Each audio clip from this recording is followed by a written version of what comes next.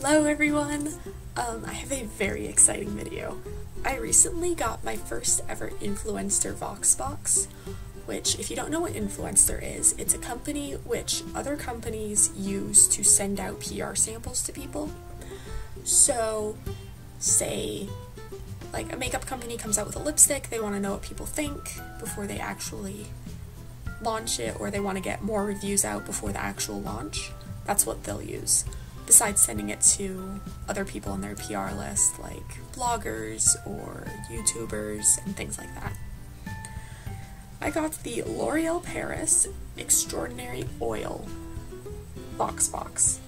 They actually sent me 3 products. They sent me the shampoo, the conditioner, and a hair serum. So I'll be talking about each of them a bit and how I feel about them. So, what it claims. It claims that daily care for dry, lifeless hair, lightweight, non-greasy. It has argan, chamomile, coconut, amla. Not sure if I'm saying that right, and I'm not sure if I'm saying this next one right. Soja, could be soha. And sunflower. It has all those oils in there. I have this thing where my hair can get very greasy, and especially with certain shampoos, I feel like I'm out of the shower and it's an hour later, and my hair just looks disgusting. This stuff doesn't do that. This is second day hair. I didn't use any dry shampoo or anything, and I think it looks really nice. Another thing I like about it is it doesn't weigh my hair down. I have very fine hair, although I have a lot of it. So it's kind of like the quantity of my hair is what makes like my ponytails thick, not the actual thickness of my hair strands, if that makes any sense. Yeah, this stuff doesn't weigh it down and make me look like I have a limp noodle on my head.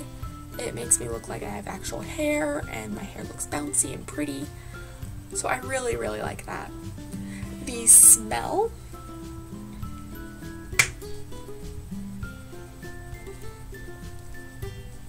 it's kind of coconutty, but also like a little bit vanilla-y. And I definitely think that this could be a gender-neutral shampoo. However, the conditioner, to me personally, does smell a tad bit more feminine. I don't know why. It almost smells a bit more flowery. I don't know. But if you're ever in the grocery store and you see them, this is what they look like. Conditioner, shampoo, and you're just curious, I just grab one and kind of sniff it and then put it back. And if you want it, grab the one from the back, because that's what I always do. I'm pretty sure that's not technically allowed, but they do have a rather more liquidy consistency. I'm guessing that's because of all the oils that are in there, but it's not to the point where you like pour the shampoo on your hand and you're afraid that if you make the slightest movement that all your shampoo is going to just like slide off and you're going to be like stuck up a creek without a paddle. But so a little more runny than I typically go for, but I don't mind. It doesn't slide off. It's good. And then the conditioner is also a little bit more runny, but again, just as long as you don't aren't, I don't know, doing the Macarena or something in the shower, you'll be fine. They also sent this Extraordinary Oil Lustrous Oil Serum. They couldn't have come up with a better name. It says that it instantly absorbs, transforming dry hair strand by strand for weightless, silky shine. It actually describes 3 different ways you can use this. It can be used before shampoo to nourish and protect hair, before styling to control and discipline hair, or as a finishing touch for exquisite softness and lustrous shine. The way I've used this so far is I've used it after I blow dry my hair, because I always get like little frizzies and it's, I don't know, it really bothers me. And whenever I point it out to, like, say my roommate or a good friend of mine, or any friend, I guess, I don't know. No one else seems to really notice, or they think I'm being silly, so I probably am. but it is one of those little vain things that I'm self-conscious about. So This does a really good job of just smoothing it down but not making it look oily or just like there's product in it. So I really like it for that. And I've also used it beforehand. That works as well to kind of smooth everything down. So either way, I kind of liked it more before because I felt like it gave my hair a little more oomph somehow.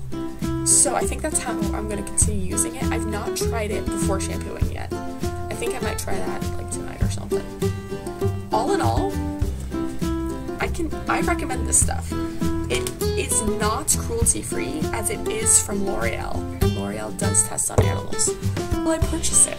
Probably not, just because I don't want to put money towards a company that does test on animals. However, if I ever, like, if my mom ever buys it for me, or if it's on sale, I can never pass up a good sale. It's my one weakness. But, yeah. I enjoy the smell, I enjoy what it does, so I can't complain. Yeah, and I think that's everything on my list. Oh, also, if you want to check out Influenster, I'll leave a link below. I think I get points or something if you use it, but that just increases my probability of getting another box, which means more videos like this. So if you liked this video, click that link. So anyway, I will see you in the next video, and I hope you guys have a wonderful day. Bye!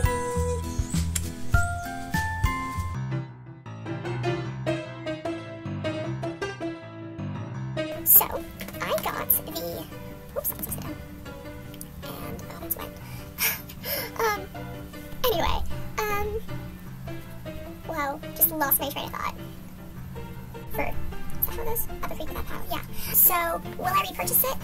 I don't know yet, probably not, just because, or will I actually even purchase it is a better way to put it.